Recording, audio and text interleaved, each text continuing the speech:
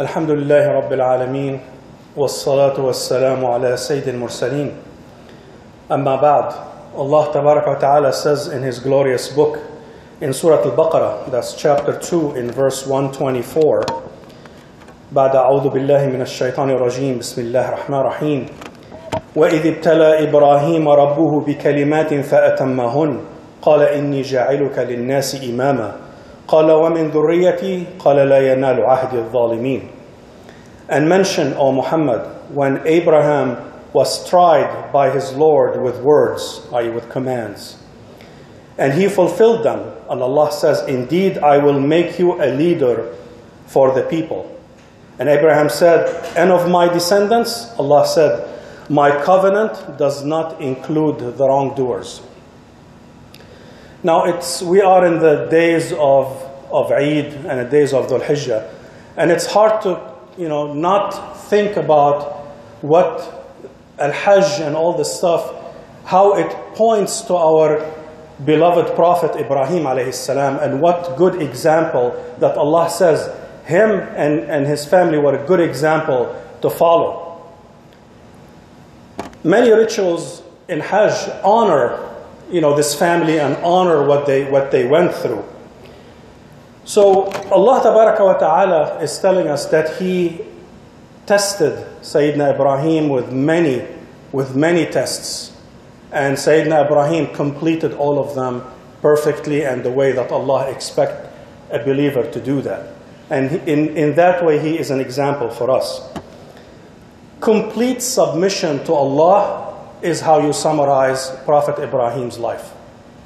No matter how tough the test was, he performed it, did not complain, and performed it completely. That's why Allah says, I will make you an imam. I will make you an example to all believers to follow. So our status with Allah is not by words that we say. It's by actions that we do in this life. Do you fulfill your covenant with Allah, or you do just say it with words? There's a difference. So if we look at one of the incidents from Prophet Ibrahim's life, he was ordered to take his wife Hajar and his baby son Ismail. He was ordered to take them and leave them where Mecca is today. Now at the time, it was a barren valley. There was nothing there. No water, no vegetation, nothing.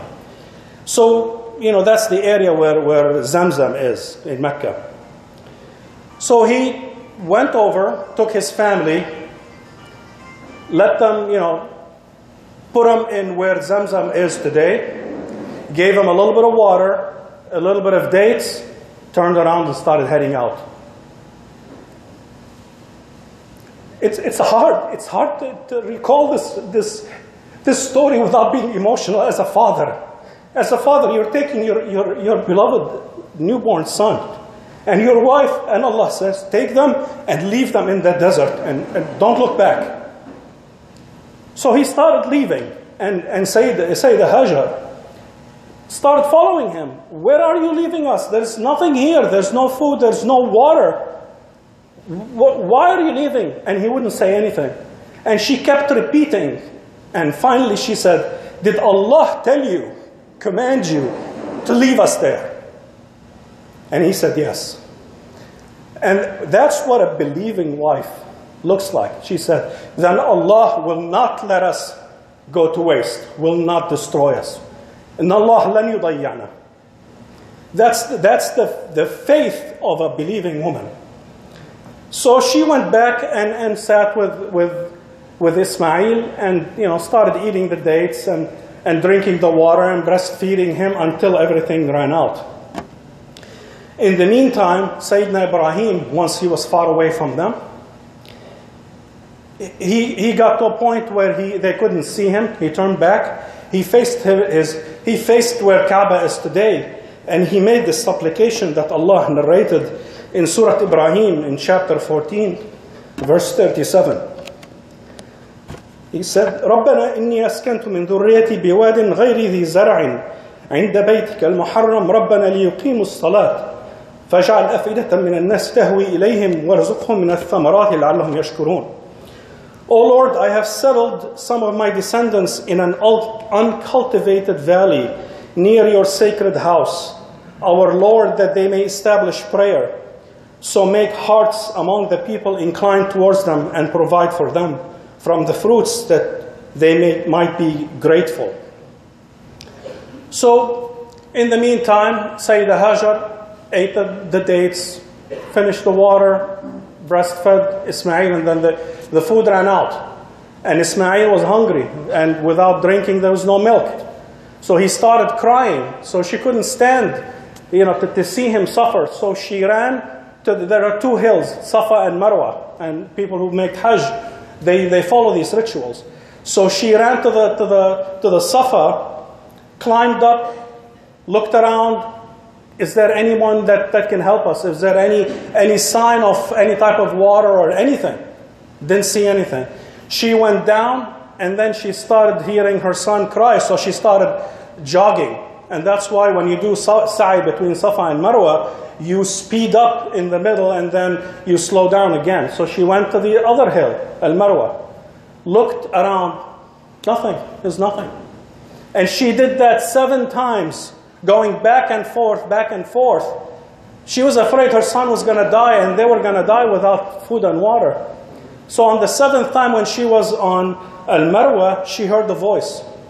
So she shushed herself. It was like, shh, like she wanted to hear what was that sound. And when she looked, she saw an angel standing by Ismail. And he dug with his wing, and water was bubbling up. La ilaha illallah. When Allah promises that if you obey Him, He will not let you die. He will not let you be destroyed, not let your work go to waste. That's the implementation of it. So the angel dug the Zamzam water, and the water started bubbling up.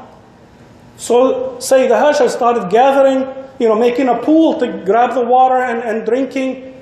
And then birds started circling, and a caravan saw the birds. Like, there is no water here. Why are those birds circling? And that was the story of how Mecca was inhabited. Now, it is very easy to look back on that story. And yeah, we know they were left in the desert and Allah saved them. But at the time when you're being tested like that, they didn't know. Sayyidina Ibrahim did not know. They did not know what was going to happen. But they had a direct command. Sayyidina Ibrahim had a direct command from Allah that you take your family and leave them there. Don't worry about it. And Sayyidah Hajar realized that was an order from Allah, so she complied. That was the submission, the example of submission of a believer. If the command is clear, you do it. Let Allah take care of the rest. Because if you are following exact commands from Allah, Allah will never let you go to waste. You may have some difficulties, but you'll never be destroyed. So that's some of the lessons that we learned from this, from this story. And the angel, when he was talking to Sayyidah Hajar, he told her that, don't worry, you will not perish. This is the place where this son, this child, and his father will build the house of Allah. So don't worry that Allah never lets His close servants perish. Ahlahu. The term in Arabic, ahlahu, like your family, like your Allah's family.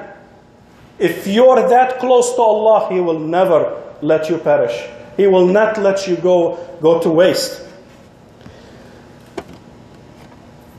So that's some of the lessons that we take from this beautiful family, is follow Allah's commands and don't worry. Don't worry, even if the entire planet wants to destroy you, want to oppose you, and you are on the side of right, don't care about them. Care about Allah, what Allah says, what Allah wants from you, and everybody else, ignore them. They are powerless. All the power belongs to Allah. And if you are with Him, Nobody who can defeat you if Allah is with you. And if Allah abandons you, good luck. There's no army on earth that's going to protect you. So Allah Tabaraka wa Ta'ala will never abandon us if we obey Him. That's the lesson that we have to keep hammering with us. You do the right thing no matter what the consequence is. I cannot find a job except working as a bartender. No, starve. Allah wants to test you, wants to see how serious you are.